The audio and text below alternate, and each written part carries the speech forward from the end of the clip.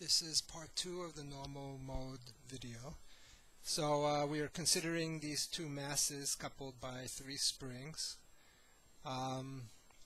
We found the eigenvalues, m lambda squared, and now we're looking for the eigenvectors.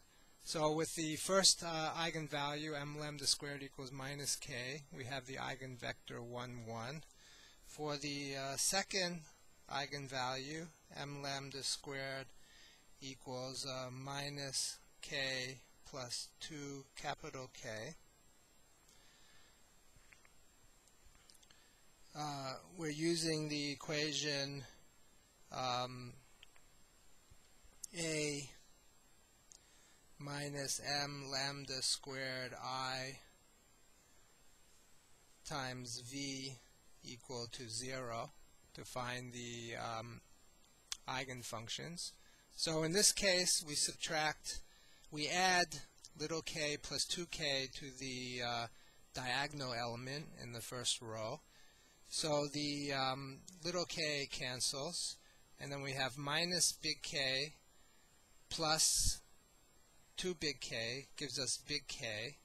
So in this case we will end up with big K times V1, the first component of the eigenvector, plus big K times V2 equals 0, or V2 equals minus V1. So our eigenvector, so this is the side calculation one needs to do. So the eigenvector here then can be normalized to 1 minus 1. V2 is minus 1. Okay? So now we've got our eigenvalues, 2 eigenvalues, and 2 associated eigenvectors.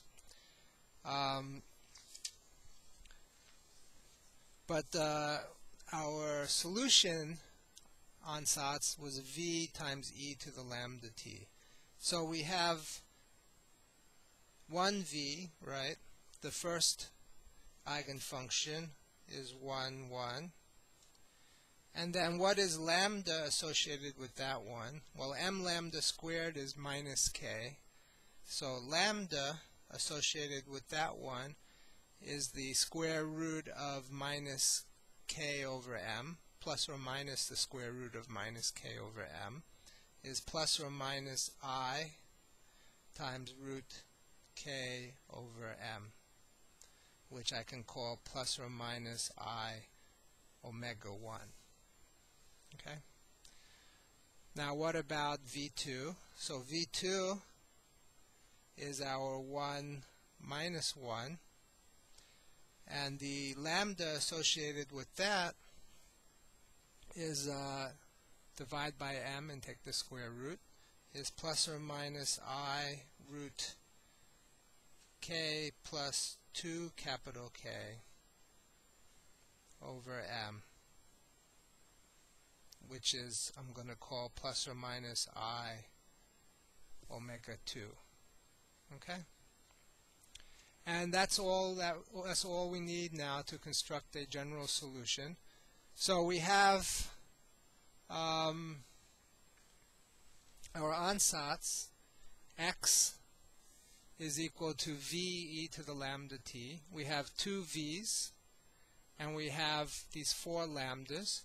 And we can do a linear superposition of them. So we can take our first v and then multiply by e to the I omega 1t plus e to the minus I omega 1t. That will give us cosine omega 1t. Or we can have v1 times e to the I omega 1t minus e to the minus I omega 1t. That will give us a sine omega 1t. And we can have any arbitrary constant multiplying the cosine or the sine. So if we do the principle of linear superposition, we can put a general solution together. So x of t then is equal to v1, which is 1, 1, and then we form a linear combination of e to the I omega 1t and e to the minus I omega 1t. So we can have a constant times cosine omega 1t plus another constant times sine omega 1t. Okay? And similarly for the second eigenfunction, 1 minus 1, we can have a constant times cosine omega 2t plus another constant times sine omega 2t. Okay? And that's our general solution, where our first angular frequency is root k over m, and our second angular frequency is root k plus 2 capital K over m. Okay? And that's the general solution. So what is the meaning of these two solutions? Right? Well, if we go back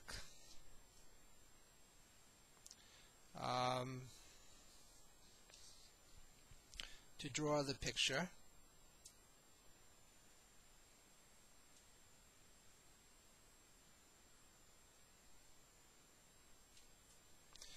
right?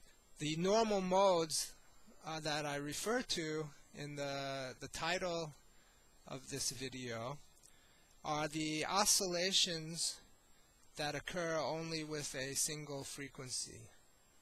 Okay? So how do we get this oscillator to move so that there's only a single frequency omega 1, right? We can do that if C and D are 0, and we can get initial conditions, right? So first of all, I should say that there are requirement of 4 initial conditions in this problem, and 4 free constants, A, B, C, D.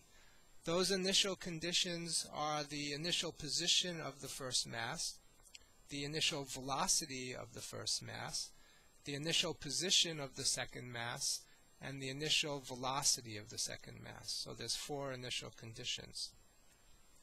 And we can set up those initial conditions so that C and D are initially 0. The way we do that is that we require x2 equal to x1. So that means we have an initial displacement of these two masses that are the same. And we require x2 dot is equal to x1 dot. Okay, so let me put back the spring constants here. So in those two initial displacements, we have the motion if x1 equals x2, so this is going this way, this one's going this way, or this one's going back, and this one's going back. So we have an oscillation of the masses together going back and forth. So the middle spring doesn't change length, right? Middle spring doesn't change length, which is why omega 1 is independent of the middle spring constant, right? Independent of big K. Okay, so that's the first normal mode. So this is what we call normal mode number 1. Okay? How else can these, what is the second normal mode? So what is the motion where that exhibits omega 2? So initial conditions where A and B equals 0.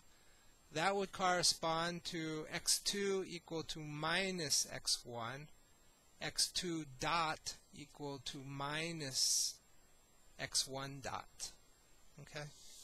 So the normal mode number 2 would correspond to x1 going this way, x2 is negative x1, so going the opposite way, or x1 moving, mass m moving to the left, mass 2 moving to the right. And this corresponds to omega 2 equals root k plus 2 capital K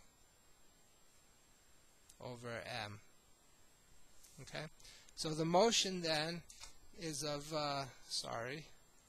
the motion then is of this way, in, out, in, out, in, out, in, out. Okay?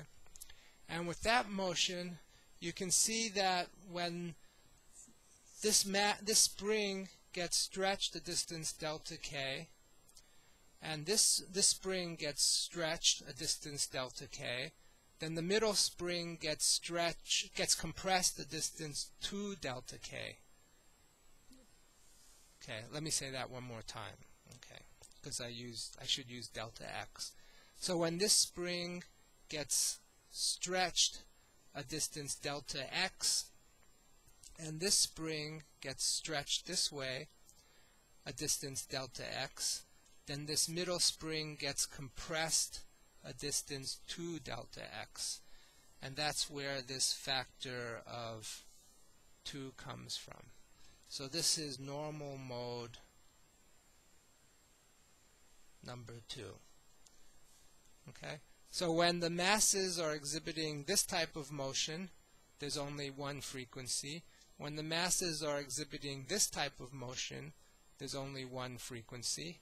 And the general motion of these two masses then is a linear superposition of these two types of motions. And that's our expression here for x of t. A linear superposition of normal mode 1, which is the a and b term, and normal mode 2, which is the c and d term. Okay?